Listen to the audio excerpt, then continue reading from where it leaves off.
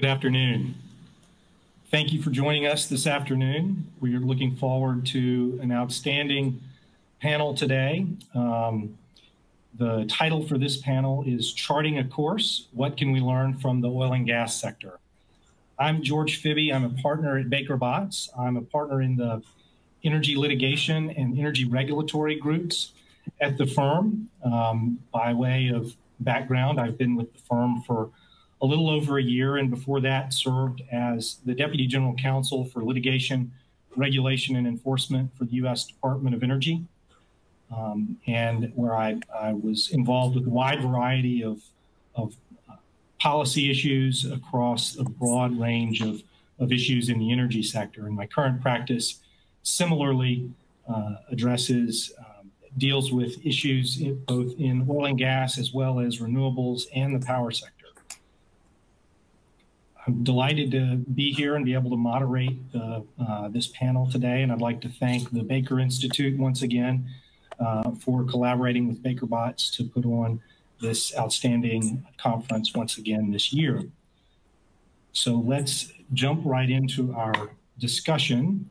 We have an outstanding panel this afternoon. We have 4 speakers, and I'll introduce them individually before they speak, but we'll have Thad Hill, who's the president and CEO of Calpine, Bob McNally, the president and founder of Rapidan Group, Jana Golodriga, who is the chief digital and administrative officer at Phillips 66, and Mark Finley, who's a fellow in energy and global oil with the Baker Institute.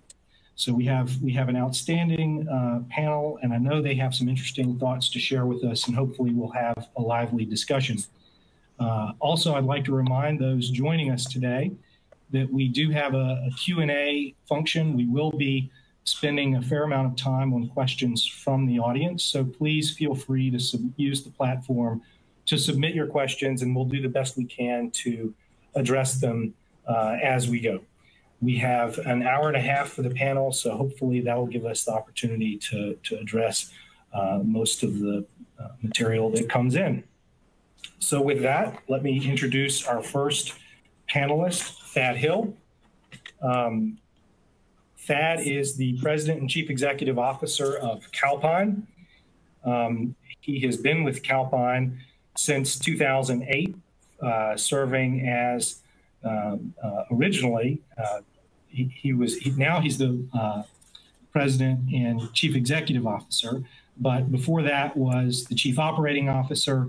And before Calpine, Thad was with NRG Energy from 2006 to 2008, served as president of NRG Texas from 2007 to 2008. Prior to NRG, he was executive vice president of strategy and business development at Texas Genco. That's from 2005 to 2006. And then from 1995 to 2005, Thad was with Boston Consulting Group. He was partner and managing director and led the North American energy practice there. I would be remiss if I did not mention that Thad received his BA from Vanderbilt University, magna cum laude, and an MBA from the Amos Tuck School at Dartmouth. So with that, I'd like to turn it over to Thad to please give us your thoughts as we open up the panel on what's next for oil and gas. Thanks, George, and I'm certainly happy to be here today. Just by way of introduction, it is an oil mill. I'm at our company, Calpine Corporation, but we consume a lot of natural gas, and so we'll have some perspectives that hopefully will be useful. In Calpine, just by way of introduction, we are the largest power generator for natural gas in the United States. We also have large retail businesses, and we operate in 24 states plus Ontario. So just a little bit of background there. 2020 has been quite a year, and for all of us. And to use a quick anecdote, late August at one of my staff meetings, those are my direct reports and I were together, the agenda, as we kicked off the meeting, started with wildfires in California. It then went to the recent blackouts in California, reliability issues. Third on the event were the 2 named storms in the Gulf that were kind of bearing down at Houston. And we did not get to the pandemic to number 4 on the list, which tells you it's a pretty tough environment you're operating in. And there's been a lot of tactical and operational focus this year for sure, but the world is moving on in many ways. As CEO, part of my job is being a capital allocator. And when you're a capital allocator, it's real important to have a discussion between what are cyclical trends and what are secular trends. And certainly the oil and gas sector, that's very important, understanding when there's a cyclical play. But there are other things that are secular, with the best example probably being shale oil and gas, which has maybe one of the most fundamental secular shifts to impact the U.S. economy in a long, long time.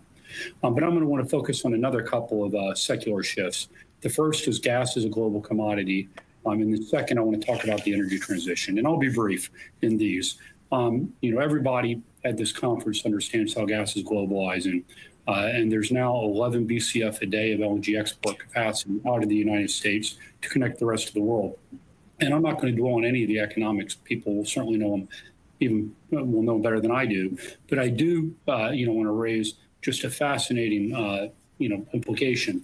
If you go back 10 years or 20 years, and you talk to anybody that had to trade gas, in this example, in Texas somewhere, call it the Houston Ship Channel, you could never, ever trade or procure gas in Texas unless you actually understood exactly what was happening in Henry Hub. In today's world, you can no longer trade Henry Hub or procure gas there unless you understand what's happening in Northwest Europe. And this has become a very real dynamic. I would also say, in our New England power plants, it's impossible to build gas pipelines across the state of New York. We are now, for power plants in New England, procuring global LNG in order to have fuel that we need for the winter. It's just a fascinating point. We're a domestic power player, and all of a sudden now we are doing deals to buy gas around the globe and to trade gas around the globe. The world is definitely getting more complicated. To move on to the energy transition. The secular trend, as I mentioned earlier, is clear that the energy transition is coming and that the world is going to decarbonize. Many states have policies out there, some form of low carbon policy, whether it's a version of the Green New Deal, whether it's renewables target, whether it's net carbon neutrality by a date. In fact, Vice President Biden has a proposed policy similar to that. What I will say is, generally speaking, most of these policies are way out ahead of a detailed understanding of the economics and the physics. Only in the last year has the academic work begun to catch up. And I just want to address a couple of points along this line, which I think will hopefully be useful fodder for discussion. So I'm going to use an example to frame it up. I'm going to go to the state of California. We're the largest power generator in the state of California, and it is arguably the most advanced decarbonized society or economy. So there's by force of law in California, a carbon reduction goal of 40% by 2030 from today's level. And there are obviously much higher aspirations as you get towards the mid-century. But let me just stick with 2030, 40% by 2030. Today in the state of California, only 10% of all of the greenhouse gases emitted come from the in-state power generation sector. 40% is from transportation, 20% is from agriculture, and the rest from home heating and industrial use and the like. But when you actually think about how do you get a 40% reduction, let's say you could actually cut that electric number in half. You're only an eighth of the way there. And you've got to go after transportation and other things in a very real way. We saw the governor of California with an executive order now about 2 weeks ago, where he actually said there will not be internal combustion engine vehicles, at least light-duty vehicles, sold after 2035 in the state. And so there's a very real realization that this is becoming a much more challenging thing to go attack. Look, for better or for worse, and maybe it's a career mistake, my sector is very subject to mandates. As George knows from his time in Washington, you can, it's easy to say, shut the coal plant or shut the gas plant and build the wind farm or build the solar farm. It is a lot harder to tell somebody that they have to sell their F-150 and buy a Leaf. It's also very expensive.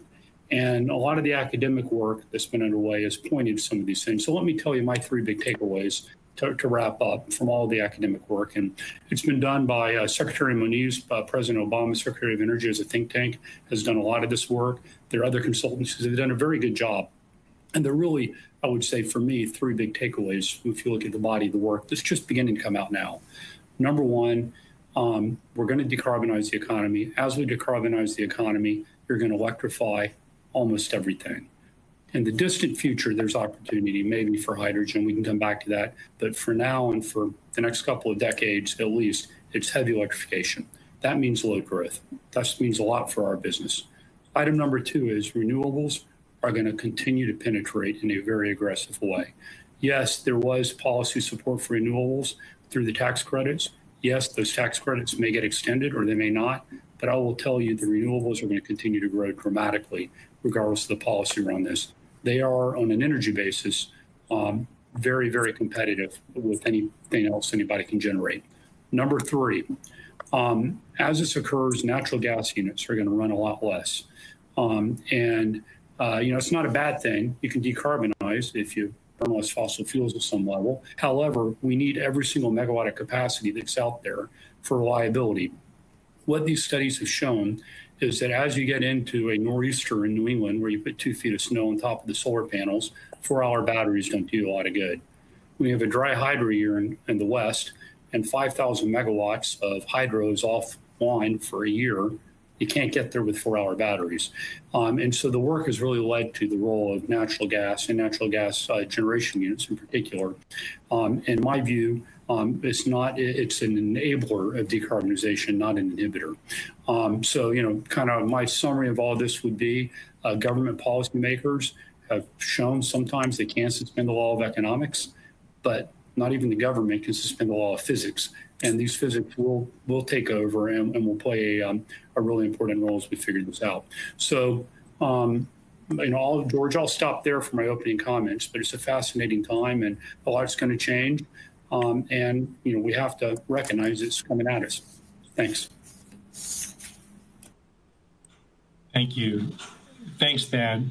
Excellent comments and a lot there for us to think about and for the further discussion when we get to the free-for-all toward after the opening comments. So I appreciate that. Well, hopefully I'll provide some fodder for the free-for-all, but I'll let it be. Next, let me introduce Bob McNally. Bob is the founder and president of Rapidan Energy Group, which is a Washington-based energy market policy and geopolitical consulting firm. Bob has over 29 years of experience in government and in the private sector as an international energy consultant, a senior White House policy official, and a hedge fund strategist.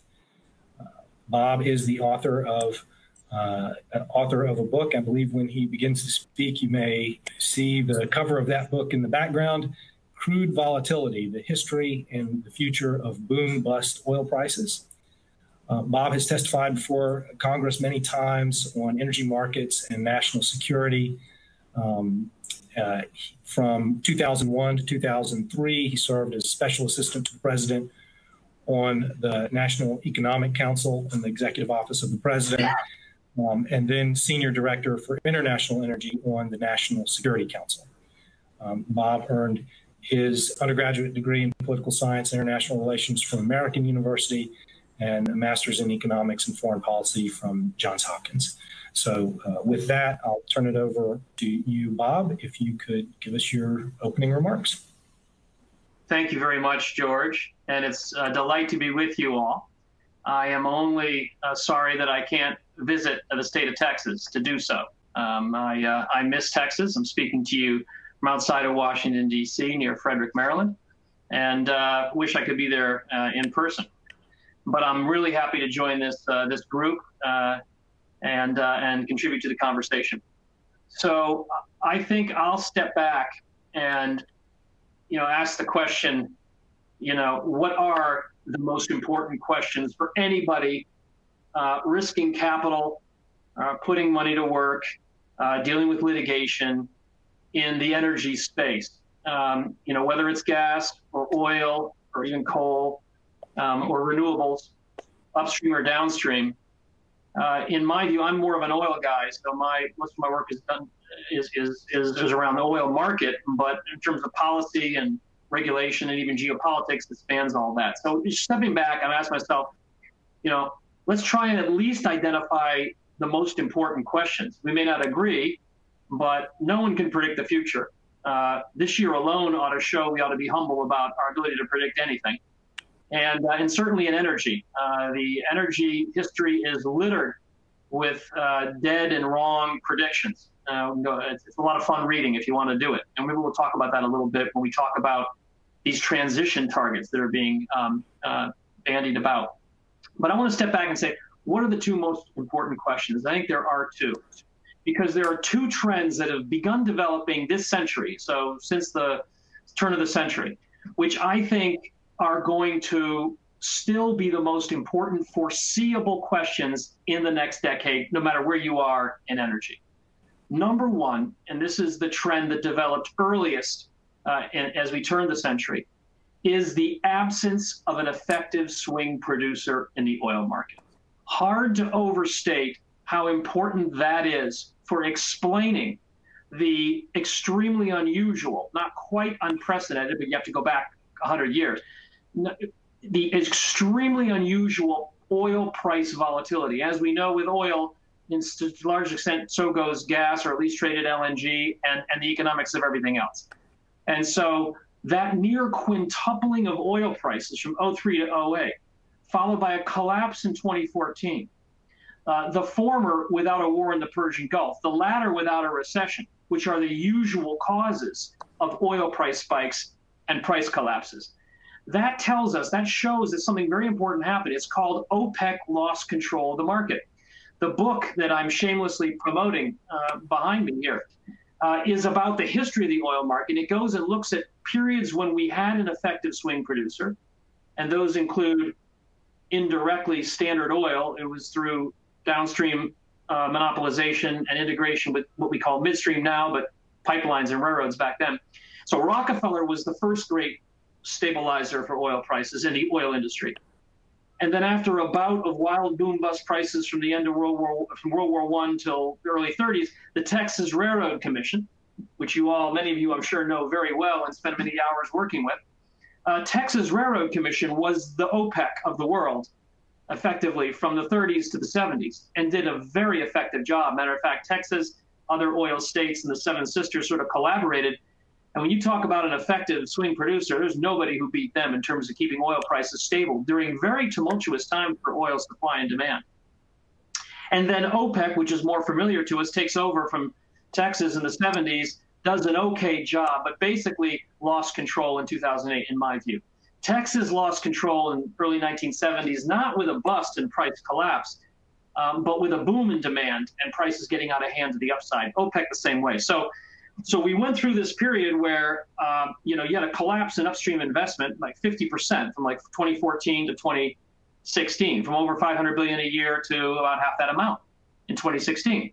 And prices fell from $100 a barrel in the summer of 2014 to 60 in 6 months, all because of a tumultuous OPEC meeting where Saudi Arabia said we're not cutting under shale, and then went down another $20 to $26 a barrel to convince Putin, I got to go and start cooperating with Saudi Arabia, and we got to get some stability back.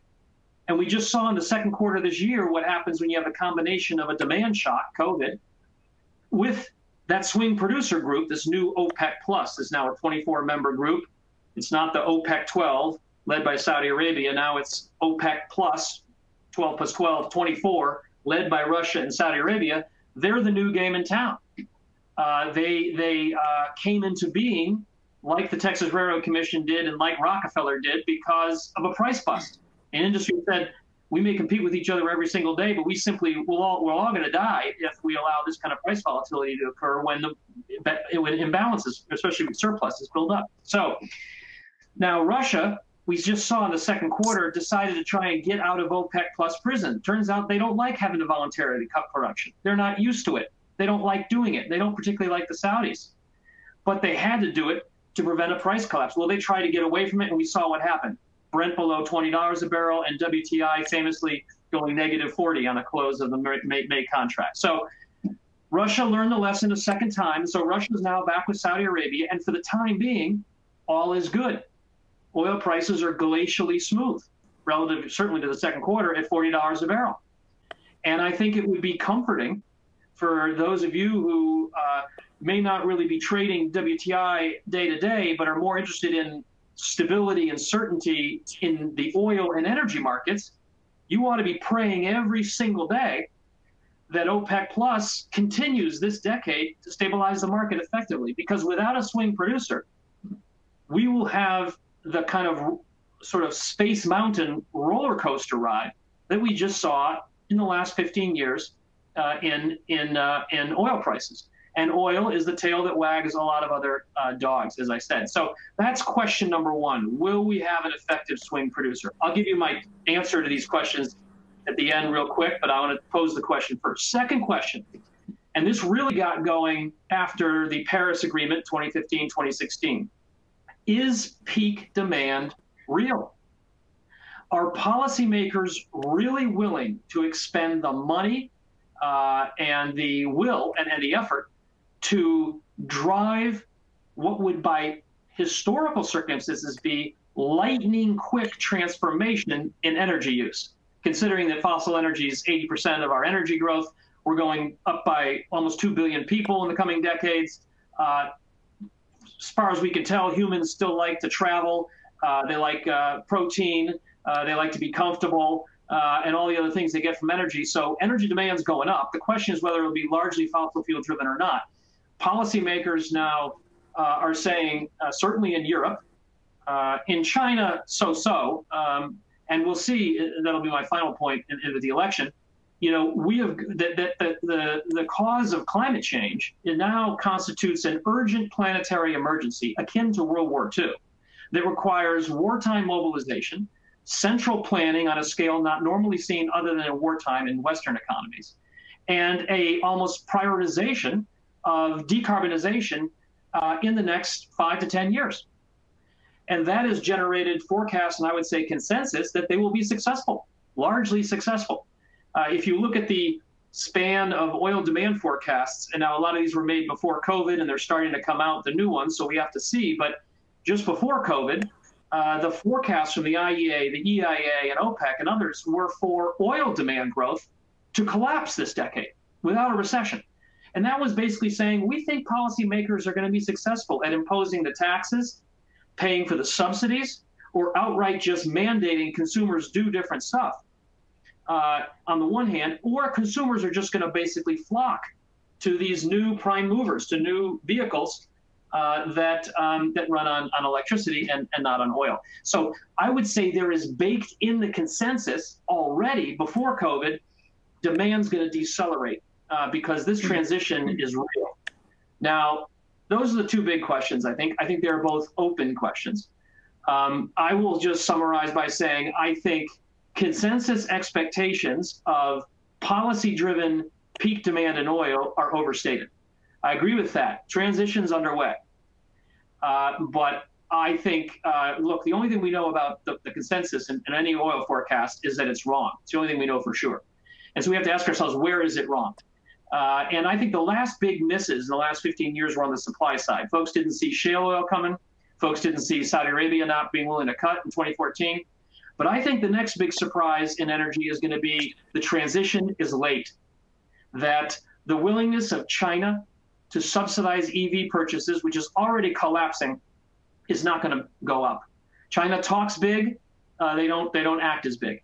Europe is quite serious on decarbonization, so I would say they'll go the furthest, and perhaps we can talk about that in the Q&A.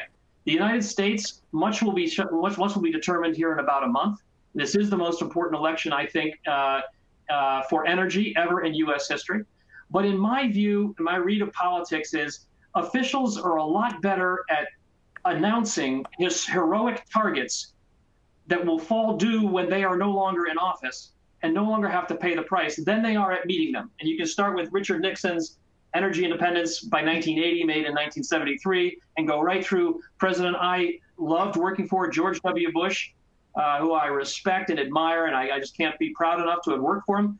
But we said there'd be hydrogen cars in the showrooms by 2018. There are a few, but once again, sometimes our ambition exceeds the kind of realistic appraisal of the physics that Thad mentioned and other things. And then finally, so I will say we're going to have stronger demand for oil. The transition is going to be late. And OPEC Plus, they're probably going to succeed at keeping a floor under prices, albeit with episodes like the second quarter happening here to there. But they will fail ultimately, I think, the same way the Texas Railroad Commission ultimately abdicated and OPEC abdicated in 1972 and 2008. They are not investing enough in the upstream to cap upward prices. And so those are my two big questions, my preliminary answers. And I don't want to go on and on because I think we're going to have plenty of questions on it, but I will just say, no question in my view, either way, we're going to get a sea change in U.S. energy policy. If President Trump wins, it's not just more of the same, but more. It's more of the same with a 6-3 conservative court that could go well beyond the sort of rollback and freezing of some of the more democratic initiatives, but actually start to question, and we have some lawyers here, but hopefully get some good legal views, but Chevron deference, the idea since the 80s that courts should defer to agencies when there's if their solution is reasonable. That could be chipped away here, if not reversed. Even Mass versus EPA, which sort of opened the floodgates of greenhouse gas emissions regulation or the Clean Air Act, that could be narrowed, if not reversed, in the court as we're looking at it here coming forward. It's with 6-3, assuming no packing. If Joe Biden wins, again, while he is stopping short of an outright ban on fracking and is not nearly as strident an anti-fossil fuel as Bernie Sanders was and his running mate, frankly, Senator Harris is, he still, while in the center of his party, the whole party has moved far to the left. And there's nowhere clearer than that than Thad's favorite fuel, or one of the favorites, is gas. And I think John Podesta, the former chief of staff to President Clinton, said it best. He said, President Obama said, I used to think that gas was a bridge to a clean fuel future. Gas was okay. It's a less emitting, but fossil fuel is less emitting. I no longer think that. That bridge is over with. And indeed, gas is now the enemy. Again, the framework, this is a long way from the Obama-Biden administration, where we talked in terms of decades, pragmatic, market-based incentives, bridge to a new fuel future, all of the above. That's archaeology. It's gone. Now it's wartime emergency, central planning, maybe stop short of outright abrupt disruptions like bans on fracking. However, make no mistake, I think a Biden administration, a Democratic Senate, is a sea change in regulation, all aimed really at increasing the cost of capital for business. And I'll finally conclude with this. I call it sort of a Tet offensive. Those of you old enough studied the Vietnamese War, the Tet offensive, although ultimately a failure tactically, it shocked and surprised the South and the U.S., mainly because the attacks came from areas we did not expect. It was not only the number of attacks, but from different areas. And so with Biden and Democratic Senate, I think you'll see the usual suspects, methane regulation. They'll probably take a good whack this time at taxes with the debt going up. And especially if they get rid of the filibuster, there's probably going to be a removal of some, if not reducing of some of the tax incentives that the industry benefits from. But there will be new fronts, financial regulations. Administration has enormous power through the SEC. To require disclosure, stress testing, and other things to, again, raise the cost of capital. Lawsuits, environmental justice, a whole new area where the industry will have to contend with. So hard to overstate the stakes for this election. So, George, sorry I went on and on. I probably also, like Thad, stirred things up, and I'll close there. Thank you very much, Bob. Appreciate your comments. Again, a lot to talk about. We've already started to get some excellent questions coming in. So let's move to our next panelist for her opening remarks. I'd like to introduce Jana Golodryga, who's the Senior Vice President and Chief Digital and Administrative Officer for Phillips 66. Ms. Golodryga has more than 30 years of experience within the oil and gas industry in a variety of roles, largely focused on technology. Before joining Phillips 66 in April of 2017, she was the Chief Information Officer and Senior Vice President for Services with responsibilities for global supply chain facilities and facilities for Hess Corporation. She held that role since 2012. Before that, she was the vice president and CIO at BHP Billiton and the vice president of information technology at Telecheck International. She has also been a manager of information systems at Baker Hughes and was with Marathon Oil as well. So Ms. Golodryga graduated with a master's degree in mechanical engineering from Kiev Engineering and Construction Institute in the Ukraine. And without any further commentary, I'll turn it over to Jana for her opening comments. Well, thank you very much, and hello everyone. And it's a privilege to be here today, and also to join the panel of these distinguished colleagues. And I'm actually looking forward to the conversations. And I've been in the industry for such a long time, and the only thing that is certain is the uncertainty. That's what we've experienced through, I've experienced through my career. But I don't think any of us have experienced what we're experiencing now. And to the previous speaker talking about that we couldn't predict anything or can't predict anything, we have been pretty bad about it. It will be interesting to have the conversation a little bit further of what the future looks like. But I just want to pivot the conversation a little bit to more of what today looks like and what's in our hands, what's under our control, because we have so many different impacts that are coming our way. And I'll start out by saying that Phillips 66, so we have more than 140 years of heritage, and we want to be in this business for at least 140 more, if not longer. We operate refineries. We operate about 21,000 miles of pipelines and terminals, and we have over 7,500 branded gas stations in U.S. and about 1,600 abroad. So we're pretty big and pretty spread out. Mostly with the U.S. presence, and we make and transport the products of energy. So that's what we do. And our vision is to provide energy and improve lives, and that's really important to us. But at times like this, when we have so much uncertainty, one thing that's really important, we believe, is what lessons have we learned through all the previous uncertainties and previous impacts.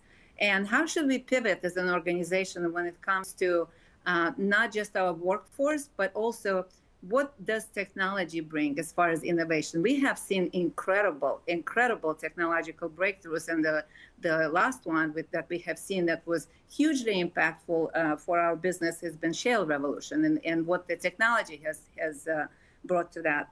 But then now we're talking about what's next and what would be the next evolution. But before I move there, I just want to say there's a couple of other impacts that we have as an industry.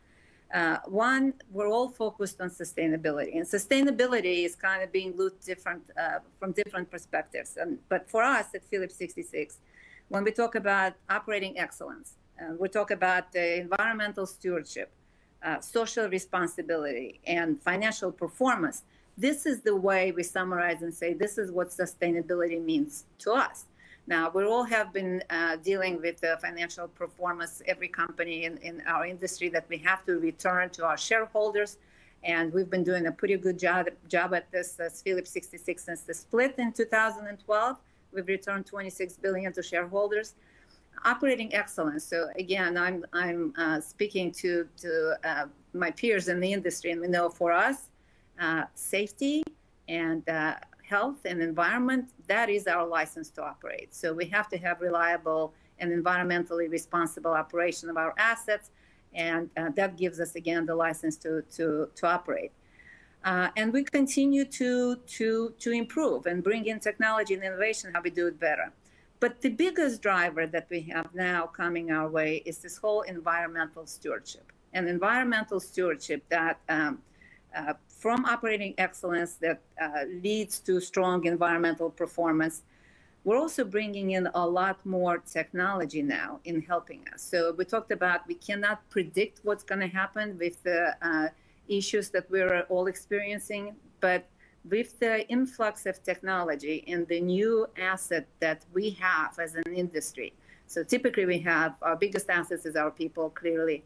Then we have our physical assets. And I think there's one that's coming up strongly, and that's data. And what decisions can we make based on data and how we can improve our environmental performance because we can predict certain failures based on data. So that's a big shift for us as an industry.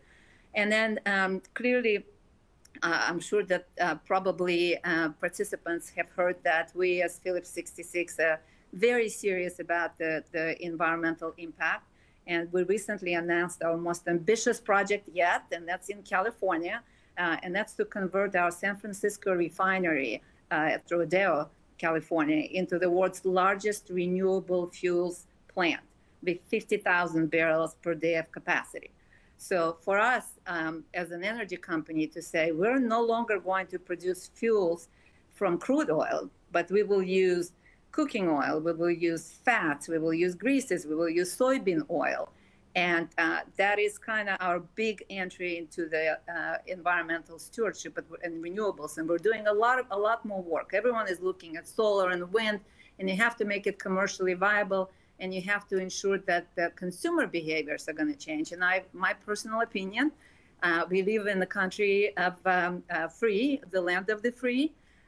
We can't even agree on masks, much less to say you're going to be forced to drive this, or you're going to have to do. So there's a lot of challenges that we have coming our way to ensure that that transition can happen, and it will happen in a sustainable way. And then again, social responsibility that we all know about. All of the changes that are happening in the communities, we have to make sure that we can help our communities. I will say, as part of the when COVID hit us, and one of the things we had to pivot quickly as an organization, one of the things we had to do, or three things we had to do. One is to protect our employees. The other one is to protect our balance sheet. And the third one is to protect our communities. So the communities are changing. So we have to continue to focus to have the sustainable communities around us. And then the sustainable workforce. So with all of that said, what do we have to do as an industry? And I believe in change. I believe in transformation. I believe that what will take us to the next level is this continuous improvement and continuous transformative mindset.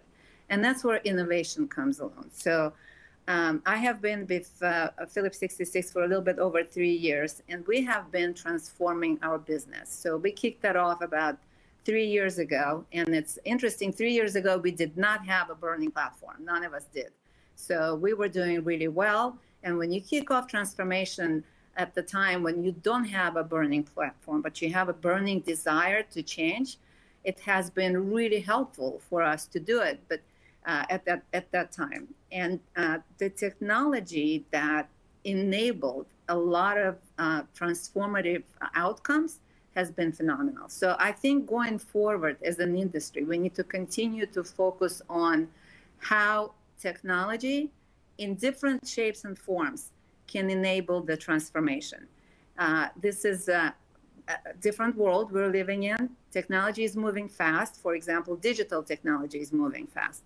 But the technology that can, in our case, ensure that we use innovative technologies for the battery technology, or how we use petroleum coke, or what improvements do we make from that perspective, that takes a little bit longer, and we're going to continue to improve that. So I guess it's not even a question. It's more of a statement that we as an industry have to transform. We have to transform our workforce. The old ways of the operating models are not going to work. We're going to have to change our operating model. And more importantly, we're going to have to change our ways of working. We're going to have to trust the data more to help us make the decisions. And we have to get in the position where we can be a lot more predictive. And that's kind of changing us as an industry from traditionally we were very descriptive. We would describe an issue or a challenge. And when we went to being a little bit more predictive, eventually we're going to be more prescriptive. And that will prevent the safety incidents, prevent the failures, but also it will bring us into the 21st century with the workforce that's coming our way, because we have a big transition, generational transition, and that's really important to keep in mind as well. So lots of things that I think I've covered. I did not want to repeat what my previous panelists said, So I do want to focus on what's in the next 3 to 5 years for us. And I think it's a big transformation in the workforce driven by digital technologies and other technologies. And another shift that happens, we were typically we were kind of in our own bubble looking at our peers to look at what's possible and what's the art of the possible. I think we're opening up a little bit more and looking outside at different industries, working with startups, bringing in different thought process to see how we can transform. Thank you. Thank you very much, Jana. I look forward to following up in the question session on some of your points, but I think they're very well taken and appreciate your joining the panel. Next, let me briefly introduce Mark Finley, our batting cleanup for us on this panel. Mark is a fellow in energy and global oil with the Baker Institute for Public Policy. Mark has more than 30 years of private and public sector experience as an energy economist. Before joining the Baker Institute as a fellow, he was a senior U.S. economist for BP. He led the company's short and long-term oil market analysis, including the BP Energy Outlook, which I know many folks joining today are very familiar with. For a dozen years before that, he led the preparation of BP's statistical review of world energy. And before BP, Mark was an energy security specialist with the Central Intelligence Agency. Mark is a Phi Beta Kappa graduate of the University of Michigan and has graduate degrees from Northwestern and the George Washington University. Mark, I'm sure you have lots of thoughts to share with us at this point, so I'll go ahead and turn it over for your opening comments, and then we can jump into questions after that. Great. Thank you very much, George. And let me add my thanks to you and the team at Baker Botts for joining us at the Baker Institute and organizing this great annual conference. And, batting cleanup, I feel like I'm actually, behind 3 Hall of Famers. And so, the pressure's kind of on here. I want to address 3 topics in my introductory remarks today, and I'll try to make them brief so that we have lots of time to get to the questions that are already coming in. All of these neatly fall into the topic of of our segment here on what's next, what's coming up for the oil and gas sector. First 2 are transition related and touch on topics that the other panelists have already addressed, but the last one I'm not sure is on people's minds yet, even though I think it should be. For today's audience, I'm going to try to pull the lens back and aim to be a more strategic in the perspectives and comments, but I'm happy to talk during the discussion about what's going on in the markets today with the COVID impact on energy demand and oil, what's happening in the U.S. shale sector, dynamics in the OPEC plus, on the policy front, things that Bob and others have already touched on, but that I've written extensively on here at the Institute. So, first topic. The growing importance of ESG for the oil and gas sector. And we've heard about some of this already from I think each of the speakers. As everybody who's joining us today knows, the industry is under tremendous pressure from investors. The sector's share of the U.S. stock market is at an all-time low. And it's not only about our history of return, it's about future expectations. And as the numbers show, it's a reality in the investing marketplace. And perceptions and realities run hand in hand, in the investing world. And it's not just from, the investment community. Many of you are hearing it from your lenders as well. Banks are increasingly cautious. And again, it's not just about returns. Banks are hearing it from their regulators as well. Central banks here in the United States, by the way, as well as around the world, are increasingly focusing on the risks of climate change and an energy transition for the financial sector. And finally, as Jana can attest, and again, many of you see in your own businesses, I think employees are a big part of this, both in recruiting and in retention. They want to be part of the solution. So, topic number 1. Next up is energy security. How's that for a smooth transition? Here, actually, I think the oil sector is actually way ahead of the game. And by that, what I mean is that oil's been a strategic focus for more than a century. going all the way back to Winston Churchill. Doesn't everything in world history seem to pass through Winston Churchill at some point? When he was First Lord of the Admiralty before World War I, he was worried about switching his Navy from homegrown coal to imported oil. And he decided that the better performance of ships powered by oil was worth the risk, which he would manage by diversifying sources of supply. You know, a century later, we actually have a very robust global architecture to manage the risks of oil security. Member countries of the International Energy Agency, including the United States, have treaty obligations to share supplies in a crisis and to coordinate emergency plans for conserving energy, switching between different forms of energy, etc. Here in the United States and other main oil consumers also hold large strategic stockpiles to help offset supply shocks.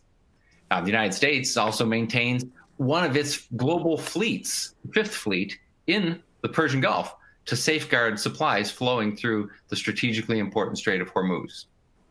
And by the way, uniquely in modern history at least, we also have in the oil security realm a commitment by a sovereign player, Saudi Arabia, to maintain a buffer of spare production capacity to be used only in the case of emergencies.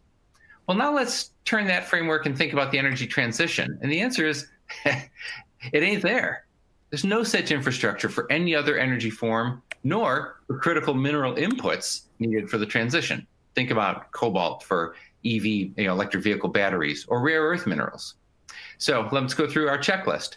Do IEA member countries have treaty obligations to share supplies other than oil? Nope. Are there coordinated emergency plans for conservation and switching between fuels? Nope. Do key producers maintain spare production capacity? Nope. Do we even have the basic data to tell us what's going on? I can go to the Energy Department's website and download a time series on oil supply disruptions, their length, their magnitude, their duration. Bob has literally written the book on the subject. Now, can I get that for data for natural gas or electricity or strategic minerals? Nope. Ken Medlock of the Baker Institute and I are part of a team that just published an issue brief yesterday for the Group of 20 nations, advising those governments to kick off an effort to build data needed to inform our decision-making regarding energy security and the energy transition. You all know from your own businesses that you need to measure something before you can manage it.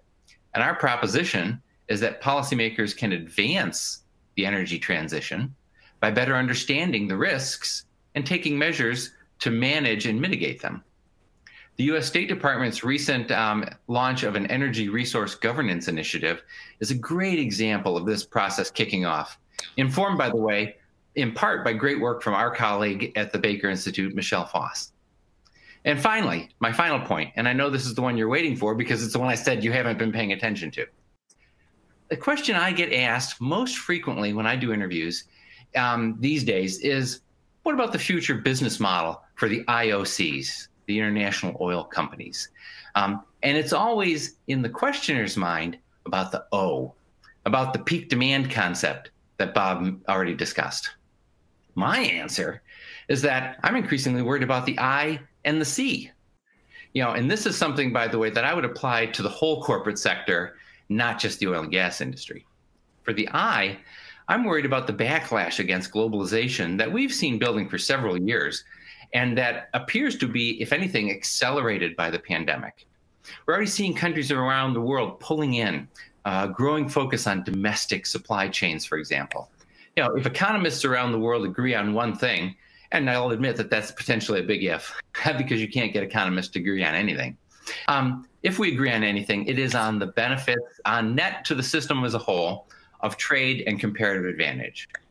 But I think that we, and by the way, when I say we, I mean all of us, not just us pointy-headed nerds, economists, have gotten to the point of taking it so much for granted that we've neglected to continue making the case for the benefits of the system, and working to make sure, that those benefits, include the people who get harmed by these changes as they're taking place. Well, how's that for putting the dismal back in dismal science? But it doesn't have to be that way. It just means that we need to get back to work to make the case for our post-war, rules-based system of democratic free enterprise. For those of you who just listened to Secretary Baker, heard him talk exactly about this, the need for America to engage and to lead. So I'd say, let's get to it. Let's not take that for granted and try to work harder to make the case for a system that we all think actually does work pretty well. George, with that, let me turn it back to you. Hope that's a useful addition to the panel, and I look forward to a lively conversation. Thanks. Thank you very much, Mark, and thank you to all of our panelists so far. We're getting a lot of outstanding questions, so I'll just jump in and start pitching them out to the panel, and whoever would, I'll either suggest who might want to start, but feel free, of course, to jump in for anyone. The first one I'll start with is, I think you've all kind of identified some trends, and I like the paradigm that Thad set up at the outset of really focusing on identifying what are the secular trends, what are the things that are going to be enduring with all the change that we're seeing right now in the oil and gas industry. What are the aspects of that are going to result in enduring change, and what are the things that are merely cyclical? So I think it's an interesting way to look at it, and if Thad offered his views on what are the secular trends. But let me ask if any of the other panelists have any thoughts along those lines. What is it that we're seeing today that is probably cyclical and probably is going to go away, versus what are the trends that are going to be with us for quite some time in this sector? So with that, I don't know, perhaps Mark or Bob, if you'd like to jump on that one. This is Bob. I'll happy to give some thoughts. Thinking more in my bailiwick of oil, I would say a secular trend that has emerged in the last 15 years that, as I said in my opening remarks, I think will continue in the coming years to decades, is the absence of an effective sort of permanent swing producer. We will have times like we do now, usually after a horrific bust in prices, where swing producers will come back and cooperate. But again, I wish them the best. And as a citizen of the planet, I hope they are successful, but I don't think they will be. And I think the challenge will come when the oil market tightens up later this decade. And there is insufficient upstream capacity. The spare capacity that Mark mentioned vanishes like it did in 2006 and 2007, 2008. And demand is much stronger than we think. So that is a structural feature. We are no longer on It's a Small World. If we want to think about Disney World rides, it's no longer the gentle sort of 1930s to 1940s where oil prices, you could assume an anchor price out into the future, $1 a barrel, what have you, and assume there was a central banker, Texas Railroad Commission, whose job it was to fix that price. And then we all could invest and trade around that. I think those days are over. We're on Space Mountain now.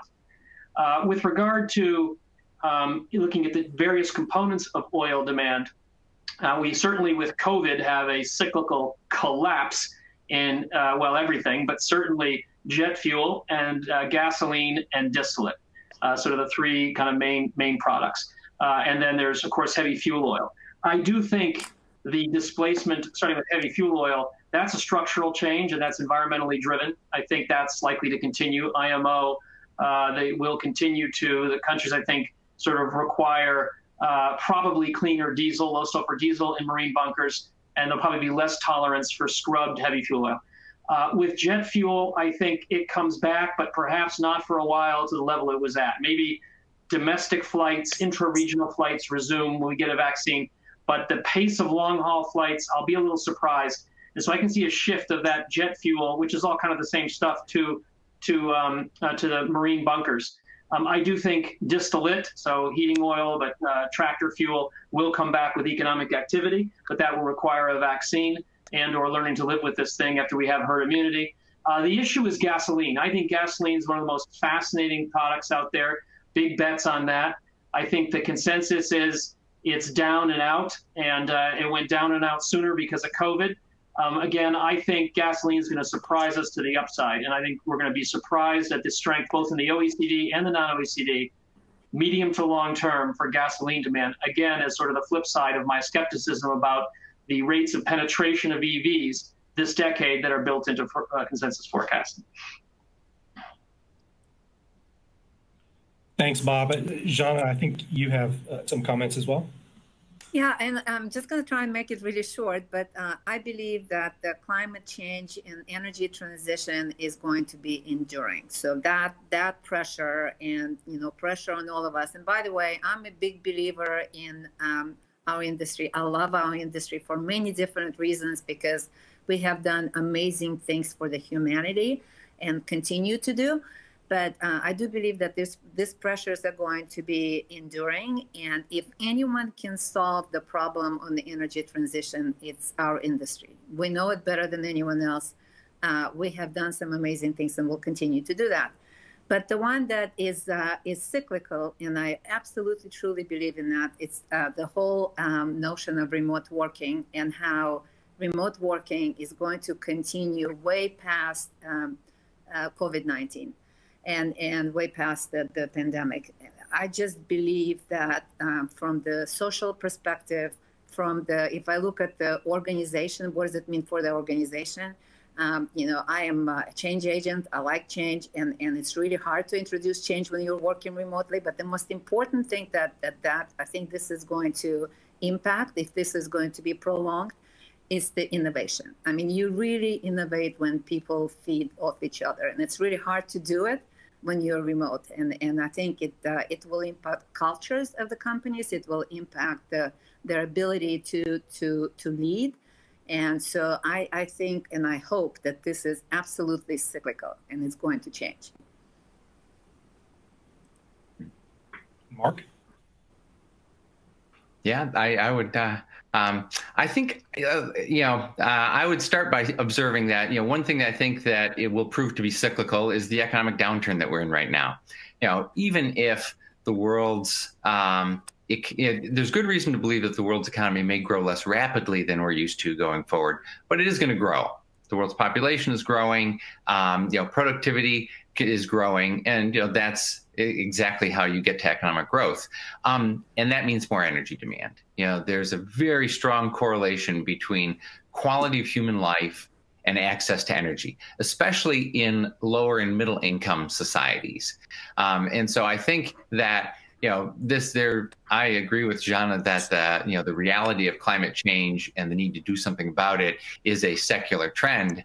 But I think we will also see enduring tensions between that prerogative and the need for the legitimate need of people to continue to improve their quality of life through access to energy. Yeah, I think that's one of the key challenges that's going to be an enduring tension in our industry and for the world as a whole. Another thing that I think is an enduring structural dimension of this is that the game goes to the places that can drive the best innovation. And what does history tell us about that? Now innovation comes from societies that provide the freedom and flexibility for people to experiment. And so, I personally suspect that, at least a big part of the answer to dealing with the challenge of climate change is going to come from, some innovation that people don't necessarily have on their radar scopes just yet, including, if, as an example of how these innovations can surprise us, look no further than the shale innovation, in our own sector, which I can assure you 20 years ago wasn't in many people's forecasts, going forward. And so the question, I think, and the opportunity is, how do we unleash our single most potent weapon in this challenge, which is human creativity, and what kind of systems can we put in place, as policymakers and decision makers to, provide the right conditions for that to take place. Thanks, Mark. Let me direct the next question to you, Thad, based on some of your comments, and this is one that came in from the audience. You've mentioned just the role of natural gas in decarbonization. There's a fair amount of tension at this point, and I think Bob alluded to it as well. from natural gas as sort of a bridge fuel to more pressure now, particularly in places like California, to reduce the use even of natural gas. And so I'd like to get you to comment, if you would, on this tension between your position of the importance of natural gas in decarbonization and the tension that exists with pressures to reduce even the use of natural gas. Is that a tension that's just going to stay there for years to come, or is there a way that gets resolved over time or settles out in the industry? So particularly in places where natural gas may be very much needed to achieve some of the lower carbon goals that are out there and being set by policymakers. Yeah, thanks, George. Well, there is tension there. I think Bob used the term gas as the enemy. And part of our job and our advocacy is to try and untie that Gordian knot. And here is where we may not be aligned as a company with a lot of other energy companies, which is I actually do believe it's okay for us to consume less natural gas over time. I actually think it will be a key part of achieving climate goals. Don't get me wrong, there's a lot of coal left in this country, and displacing coal provides wonderful environmental benefits to the degree at whatever speed it happens. You can displace burning fossil fuels and internal combustion engines. It may very well yield some economic benefits. But at a certain point, if you're going to achieve deep decarbonization, you're going to run less natural gas. The trick, and what I try to make in my points, is you still need all of the capacity there, because there are going to be times, no matter how many wind farms you have or how many solar panels you have or how many batteries you have, when you're going to need the fossil fuels to protect reliability. And my examples were, the nor'easter in New England or a cold, dark winter in Texas.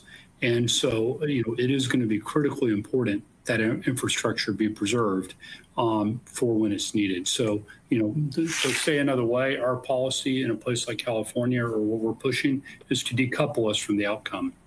If it's the state's push to decarbonize, we're going to be supportive. We become critical infrastructure, and our assets need to be protected and be a part of that solution, because they're going to be needed for decades even. And just before on the prior question, just to make a quick comment, Mark raised innovation. And this gets to the decarbonization or the energy transition. And Secretary Baker just spoke. I think it's particularly apt to mention this. We think the best way to get there is through markets. Markets will, of course, help manage the pace of this to what makes the most sense. It will also get governments out of picking winners and losers and let smart capital compete toward deploy. And we think if you're going to do that, an economy-wide cost of carbon is by far the smartest way. And then it will be what it's going to be. And I know Secretary Baker has been, obviously has proposed a plan, and we're very active on this as well, that we think economy-wide cost of carbon, and rather than all the terrible central planning scenarios that got raised by Bob and Mark, I believe, you clear out the way and let the capital compete. So I hope if we are going to proceed with this transition, it's under that kind of framework. Amen. We have violent agreement with some other panel members. Thank you. Let me shift gears slightly for the next question, and I'll direct this, Jana, if you'd like to take the first shot at it. Looking ahead in the oil and gas industry, if you were advising, say, a student at Rice University who's considering a career path and what does the future look like in oil and gas, I'd be interested in your thoughts first, and the rest of the panelists as well. What do you see as the opportunities? I know you spoke a bit about the importance of changing culture and how that's evolving in the industry. I'd be interested in your thoughts on what advice would you give a young, someone early in their career in the oil and gas business, or even a student looking to the industry for what the future holds? What kind of advice might you give that person? Yeah, so I think that's a great question, and it's one of the key things that's driving our transformation is to ensure that the future generation will be attracted to our industry for many different reasons. And I will say what, and we talked a little bit about innovation. I'll continue to talk about innovation, and we are unleashing this innovative mindset in our organization, and I feel that this whole transformation allowed us to do it. And I'll tell you why, because I've been in industry for over 30 years. I'm sure my peers on the panel know everything about this industry. We are so risk averse historically. So that part of the culture is driven by our, desire to be absolutely, safe and environmentally and from health perspective and all of that. So that's a given. But we have used that risk mindset across broader impact in the company or an organization.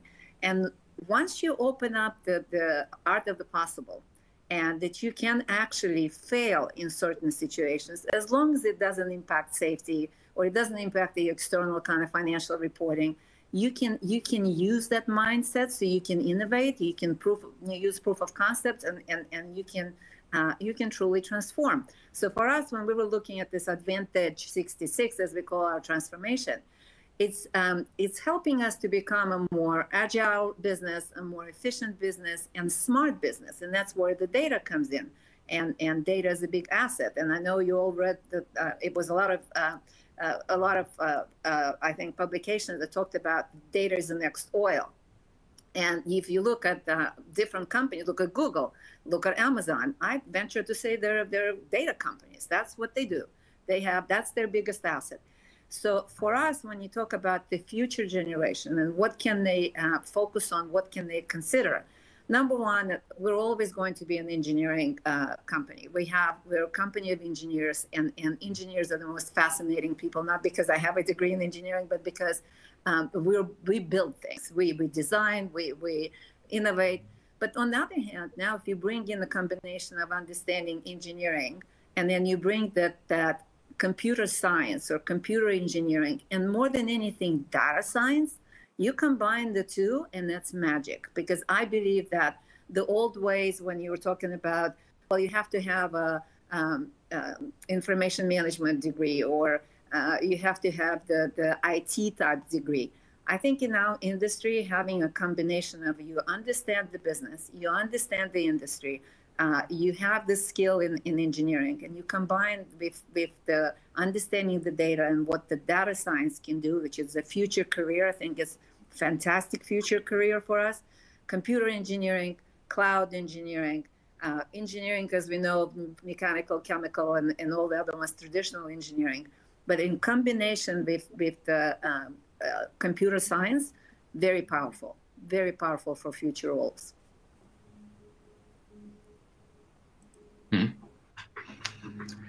I'd like to second Jana's focus on data, and in fact, I could bring that back out and say that in the various business groups that I'm involved with, many of which go well beyond the energy sector, data is everything right now, and it's a fungible skill. You can apply big data to managing a baseball team or an oil and gas company. And so it is the way of the future, with sensors and data gathering on everything. Beyond that, my only advice that I give to the students and recent grads with whom I've regularly meet is follow something you have a passion for.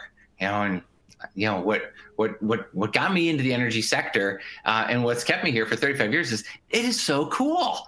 Yes, it's data, and yes, it's marketable. But man, I get to one day I think about the spread of COVID and what it means for travel. The next day I think about royal family politics. The next day I think about batteries. The next day I think about elections and the economic cycle. And it's just, no matter what you're interested in, energy is involved. And it's seen as a critical input. And so for me, that's what's kept me coming to work for 35 years. And I don't perceive that that's going to change.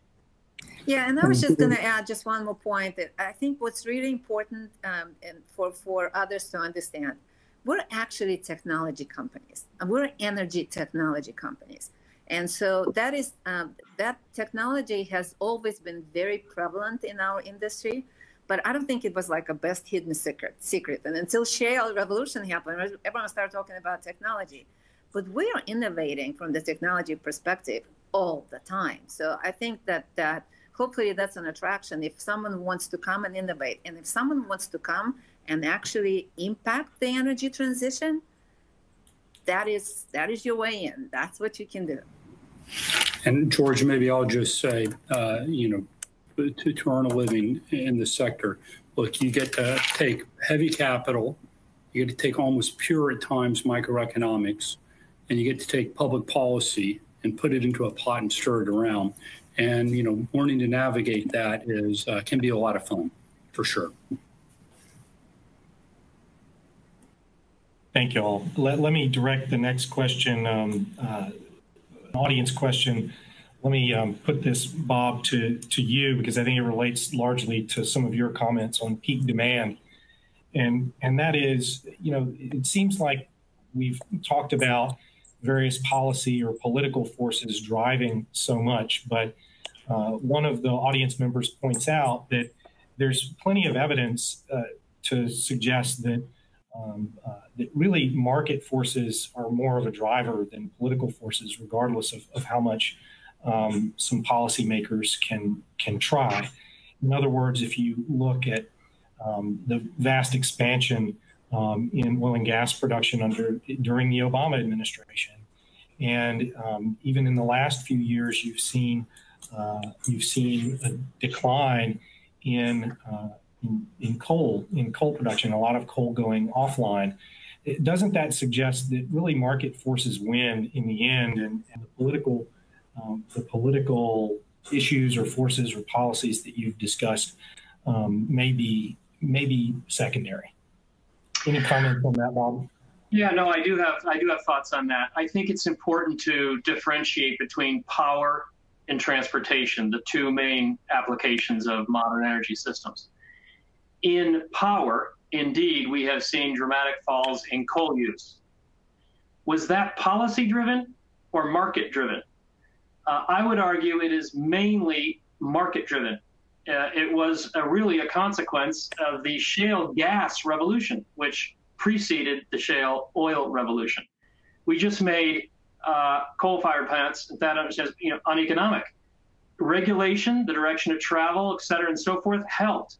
But that was largely a market-generated dynamic. And the gas, in addition to putting coal down on the ropes, backstopped renewables and helped make renewables more deployable due to the intermittency problem. How ironic now we're into a phase, and you see this in California, where they want to kill the gas plants. So we're into a new phase, which is kind of saying, can renewables alone sort of carry the bulk of the demand growth going forward? I think that is a question where physics and economics and logistics and things may collide a little bit with political will. But I would say in the power side, there has been a market-driven dynamic, primarily the unlocking of shale gas reserves, which has made the demise of coal and renewables more powerful. And policy is just sort of a secondary factor. On transportation, the idea that we're going to get into electric vehicles, in my view, is almost entirely policy-driven. What do policymakers have? They have three tools in a tool chest: tax, spend, and regulate. That's all any government on the planet can do. With the power of the state, you go to jail if you don't obey the law, but it's basically tax, spend, and regulate. And what we see in countries where there's EV adoption is subsidies work. We do see strong growth in EV sales when the cost is subsidized.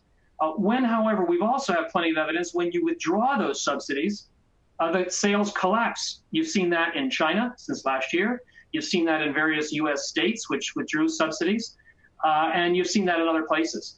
And indeed, I think there's a recognition now that even in countries that are maintaining the subsidies, it's not leading to fast enough commercial uptake of electric vehicles. Consumers aren't flocking to them. So they are augmenting what subsidies remain with bans, really, sort of prohibitions on the purchase of internal combustion engine cars. I think it's going to be a fascinating political science experiment to see whether democracies can force their publics to stop buying affordable means of transportation if there's no alternative that the consumer wants to buy. That's going to be, I think, a first time in history, and I think it's going to be fascinating. I mean, some countries are very good at restricting consumer choice, but I think North Korea, Belarus, Cuba are not where people are thinking of going. I want to step back and say, look at if you think about transportation, I think the idea of peak demand in oil is sort of like that policymakers are going to trigger the last big change in prime movers in personal transportation, from horses, where human beings were using that for about 5 million years, to cars. And that happened very fast, really, about 120 years ago. You have that famous picture of Manhattan in 1905 when there's 1 million horses and buggies in one car, and then a picture the same place in 1915 or whatever, where there's one horse and buggy and 1 million cars, and people say, look, we got off of horses, we got into cars, why can't we get out of gasoline and into batteries really fast? Big difference was that was not a policy-driven change. And Mark speaks so eloquently and passionately about it, and he's right. We were able to unlock creativity, ingenuity, and invention, and we created a better way of producing energy and new machines to use the energy, and we developed the car, the internal combustion engine car. We've had battery cars since the very beginning. Matter of fact, the first vehicles, battery cars, preceded oil cars. And in the early automotive race, alcohol, biofuels, renewable fuels, batteries, and oil were all competing with each other. We had plenty of each. Oil went out for its own reasons, and we ended up putting a lot of the gas and into electricity and so forth. But so we've had battery cars for a long time. But we haven't reached the point. And I think if you look at almost any study, whether they're enthusiastic or skeptical about the energy transition, all of them will say, especially the environmental community, we need stronger policies. We need stronger policies to make sure that consumers flock to those electric cars and that electricity is clean. It's the market is not doing it alone. So with the oil demand, I say, it hinges almost entirely on whether policymakers are able and willing to tax, spend, and regulate in a wartime sort of environment with a wartime framing to rush a transition that is otherwise, in my view, not occurring, according to the best evidence, due to market forces alone. So, Bob, just to maybe push back a little bit on you, yes, it is government interaction, but the debate out there is about an externality, which people and science says is actually changing the planet and will impact billions of people and change the way the world works. The Clean Air Act was put in place by a Republican administration. They effectively used market-based plans. It was policy for sure. But, SO2, NOx, and mercury also, by the way, drove billions of dollars of investment in coal plants. And ultimately, these same environmental rules, along with shale gas, it wasn't shale gas alone, helped take out and continuing to help take out the coal fleet. So, again, and I know, obviously central planning isn't going to get us a long way, but the idea of a shared goal to lower CO2 emissions caused by humans, put a market price on it, and allow competition to occur. While that is government intervention at some level, not all of the market, it's worked in the past in the energy sector. And so I'm just kind of curious, how you kind of mix that with your prior statements. Yeah, no, it's a very good point, Thad. I think your describing and framing of the issue is absolutely right, but only up until about 2016 is it relevant. I think we've moved well beyond 2016. If you look at the Democratic Party platform, the policies by Kamala Harris and Joe Biden, and what Europe and even California are talking about. So as I said in my opening remarks, you're absolutely right. We have had enormous successes, largely under Republican administrations, I might add, in environmental protection, getting rid of pollutants in fuels and air pollutants, ambient air pollutants, like you mentioned, because we had political will to do it. We had the technology to do it. There were cost-effective solutions to go take lead out of gasoline, clean up SOx, NOx. You're absolutely right. Climate change is a completely different animal.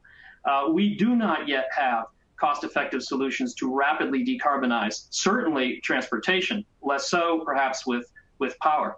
And until 2016, you know, in 2008 race, McCain, Obama, and so forth, it was a, look, market-based solutions based on the Clean Air Act, pragmatic, let's do this, you know, carefully, but let's do it deliberately. We got sulfur, the Bush administration got sulfur out of, we went to low sulfur diesel. I mean, we've had successes and we can do it. That's not what we're talking about now. Banning car sales, ICE car sales in 2030, committing to net zero carbon in 2035. I think those would entail transformations that would be beyond anything we've seen in the past in terms of scale and cost, as I'm aware of, so even in power, certainly in oil. And again, if you look at the Green New Deal, and it's not really a specific document, but I think it's very important to read because it frames how the Democratic Party increasingly, especially the young folks, are thinking about environmental protection. There was very little support for a carbon fee. I think right now, if industry could agree on a $50 a ton, $100 a ton carbon tax and get rid of some command and control, we'd do that deal in a minute. But that deal is over. That is off the table. Bernie Sanders isn't talking about a carbon fee. Most Democrats who remember getting BTU'd in the 1990s, they're not talking about a carbon fee. They realize when you talk about a carbon fee, you're talking about a tax, and a tax is a great way to lose power, lose office, and so forth. So they've moved on, and the Green New Deal talks about wartime mobilization. World War II is their model. And this is about addressing a planetary emergency in 10 or 15 years, requiring a complete upending in our energy systems, using all the powers of the state, making it the central to foreign policy, economic justice, income, racial justice, and so forth. So I think we are on a different planet in terms of how we're thinking about and discussing climate change now, relative to those other areas of environmental regulation where there was more of a consensus, more pragmatism, and more success. Yeah, I'm not sure yet we know how this is going to play out, and an attempt to be nonpartisan about this for a minute. It is very clear that you know, the policy, and I agree with you, got way in front of the academic work. I said that up front, and the physics and the economics have not clearly been understood. It is becoming understood now. As it's becoming understood, I think you will actually see policies moderate or shift in response to people beginning to understand the physics and the economics.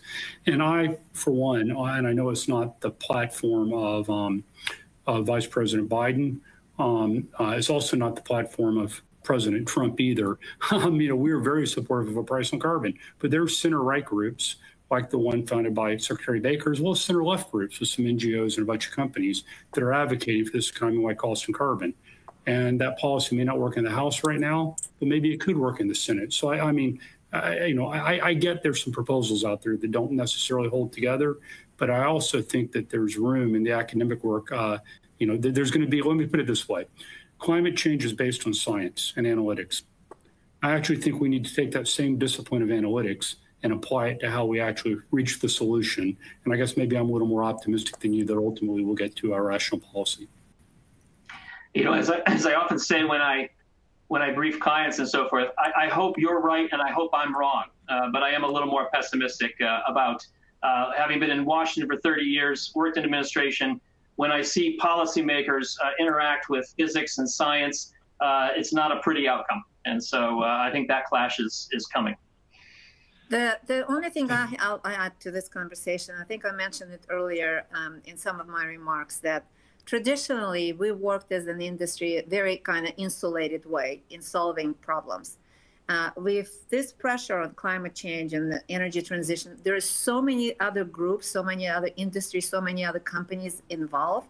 So I do believe that in partnerships with different organizations, I did mention, you know, Amazons and Googles, and everyone has made a commitment, right? So they've made a commitment. They don't really know exactly how they're going to get there because, you know, that's where the science comes in and the physics and things like that. And that's where we come in because we really understand it really well. So when we combine I think the financial power of what this other organization can bring in, when we combine the startups mindset and thinking outside the box and not declaring something is not doable, but thinking, well, why not? Why can't we take a look at this? And then our, years and years and years of experience of what energy is all about, I think that combination is going to drive a solution, and perhaps sooner rather than later, because and again, maybe I'm too optimistic and I'm always glass half full.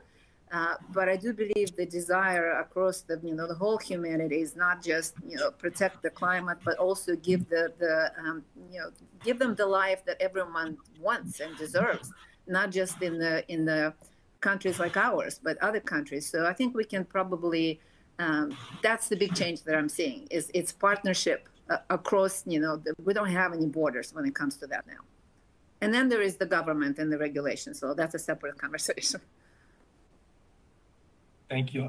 Panelists, thank you. This is excellent discussion. We have about 5 minutes left. Let me ask one last question, and if we may have time for more, but let me put one more question out there I'll start with Mark, but anyone who would like to comment on it. Mark, you made some comments in general about energy security, and what does energy security look like during an energy transition or even somewhere down the road? I'd like to get, and there have been several questions coming in having to do with, the United States leadership role on the global stage. Obviously, folks who tuned in to Secretary Baker a little while earlier this morning. I'd love to get your comments, Mark, on what does energy security really look like in outside of sort of where we are now in the future. And what are the risks and vulnerabilities? What does it look like if we move to a less secure future than what we've had in place in the oil and gas industry globally for some time? Wow. Well, I mean, traditionally, we're used to thinking about energy security in terms of, the disruptions that happen somewhere else. That still matters. I mean, just last year, there was an attack on the main Saudi oil processing facility at L.L.P that resulted in the biggest oil supply disruption the world has ever seen for a day. And thanks to, a combination of the technical wizardry of the staff, the Saudi Aramco staff there, and some good luck, Saudi Arabia was able to actually restore production pretty quickly. But I'll tell you, losing 6 million barrels a day out of the market overnight would have been a significant impact on global oil prices and on people's pocketbooks. Now, here in the United States, of course, the calculus has shifted as the United States has moved from being a massive importer to being, at least, on recent data, a net exporter of oil and a net exporter of oil, natural gas, and coal. As we move, I think so. That's one thing that's shifting is the nexus of what it means. I mean, for all of our historical focus on energy security of supply, the energy producers around the world have always, equally complained, hey, why don't you focus on security of demand for us? And I think it's noteworthy in that regard that in the face of the biggest collapse of oil demand the world has ever seen this spring, with the outbreak of the COVID pandemic and related policy measures, well, how did the United States intervene? The United States intervened on the side of cutting production. It was President Trump who got the Saudis and the Russians back together again to orchestrate the biggest coordinated production cuts in history. So I think that's one dimension of shifting. But I think more broadly, if we think about breaking down energy security into vulnerability and risk, then what you can use that framework to think about the transition and what's shifting around us. So as the role of oil and fossil fuels falls off in a successful transition scenario, we will become more dependent on other forms of energy. So, for example, people say, well, wind and solar is great because it's domestically produced. Fabulous. Where are the solar panels made? Where are the wind turbines made? Where are the control systems written that govern these systems and their operations? So I think that it's important to think about, how our economy and the vulnerability of our economy to shifting, energy patterns will matter. Because in any scenario, energy is going to remain a fundamentally important input to our economy. And that's what we need to understand so that we can develop policies to manage and mitigate. Thank you, Mark. And with that, I believe we are right at our time. This has been an outstanding panel. I want to thank all four of you for joining us today. Really appreciate your comments. I also want to thank the audience for the outstanding questions that you sent in during the panel today. I'm sorry we didn't get to all of them, but hopefully we touched on enough to satisfy folks. I think we could keep going for another 30 minutes or an hour with this group if we could. But with that, thank you again very much. Appreciate your attending, and please come back for the final day of our conference this Friday. Thank you very much.